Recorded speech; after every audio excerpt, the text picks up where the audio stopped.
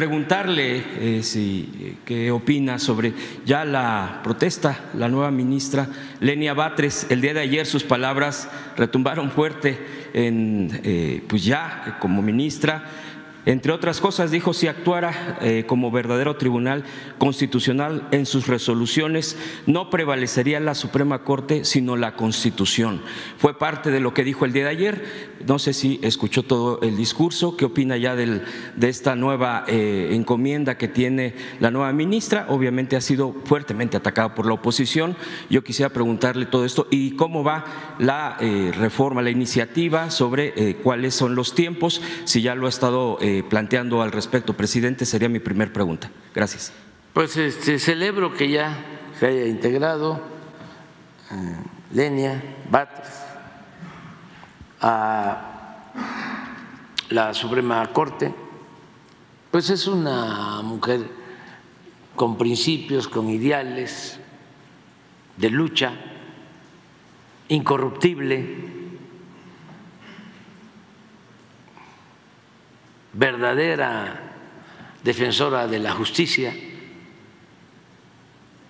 Leí por ahí que ya le llaman la Ministra del Pueblo. Me acordé que a Francisco Villa lo llamaban, bueno, el Centauro del Norte, pero también el revolucionario del pueblo, por su origen.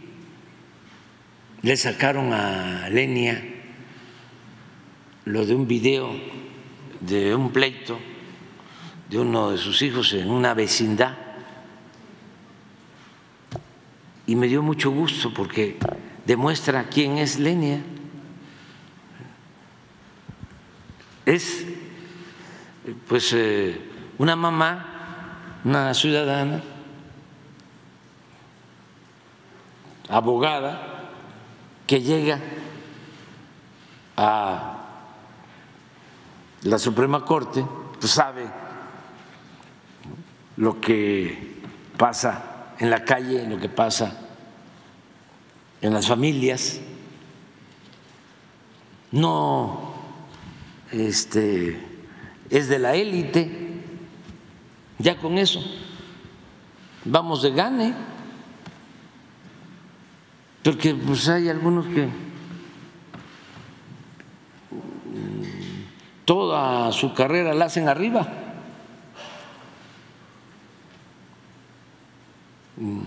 por las nubes, en la élite, en el pináculo, arriba. Ni voltean a ver al pueblo, ni a sus trabajadoras o trabajadores domésticos. Los tratan bien, no se comunican con ellos. Ellos son jefes superiores y se relacionan con los de arriba. Pues imagínense alguien que imparte justicia, ¿para quién va a trabajar? Para los de arriba. Entonces, qué bueno que jueces, magistrados, ministros, pues surjan del pueblo y defiendan a los ciudadanos. Me da mucho gusto eso. Y acerca de la iniciativa, pues ese es el propósito. Que lleguen este tipo de que la gente elija, que el pueblo elija a los jueces, a los magistrados, a los ministros, para que se atienda a la gente. Es que no hace nada la Corte, el Poder Judicial, más que proteger a las minorías.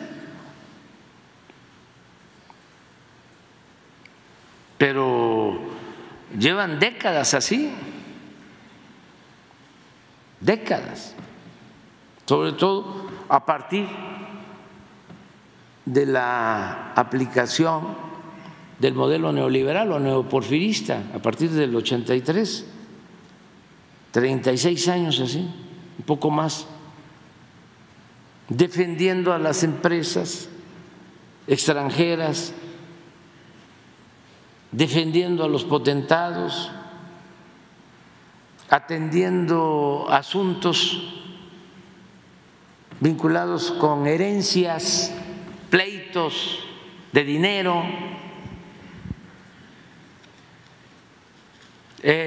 fiscales, protegiendo a evasores fiscales,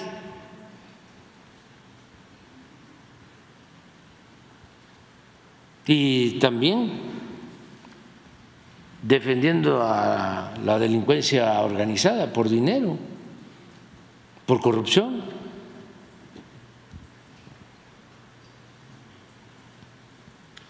Entonces sí hace falta un cambio. Desde luego se requiere una reforma constitucional.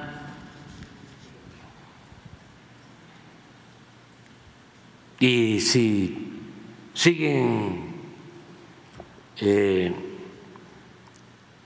bloqueando estas reformas los conservadores, pues se va a seguir con lo mismo. Sin embargo, hay la oportunidad, porque vienen elecciones, de que los ciudadanos decidan para que se pueda reformar la Constitución. Para reformar la Constitución se necesita mayoría calificada, no solo tener mayoría simple, no solo son 251 votos de los 500, no, son 334 para tener mayoría calificada. Solo así se puede reformar la Constitución. Y sí hace falta reformar la Constitución. En eso de la elección de jueces, de magistrados, ministros, para la reforma del Poder Judicial y en otros temas que también se requiere. Insistir en que debe de haber una política de austeridad de Estado. Eso me gustó de lo de Lenia de ayer. ¿Cómo es posible que un ministro que está obligado a cumplir con la Constitución esté violando la Constitución porque gana más que el presidente, cuando el artículo 127 de la Constitución establece que ningún funcionario puede ganar más que lo que obtiene el presidente de la República? Y ellos ganan 4 veces más que lo que yo percibo.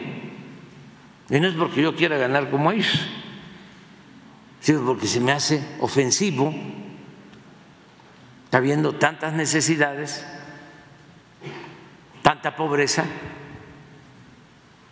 los que imparten justicia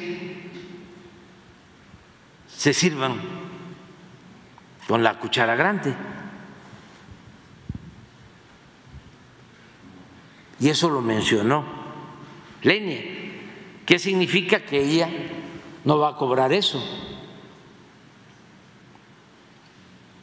Y ojalá y hagan lo mismo otros. Y que cumplan con el compromiso que hicieron de que ese fideicomiso que tienen para esas prestaciones especiales, extravagantes, onerosas, para garantizarles privilegios, esos 15,000 millones los destinen a ayudar en la recuperación, rehabilitación y apoyo a la gente damnificada de Acapulco y de Coyuca, como lo habían ofrecido.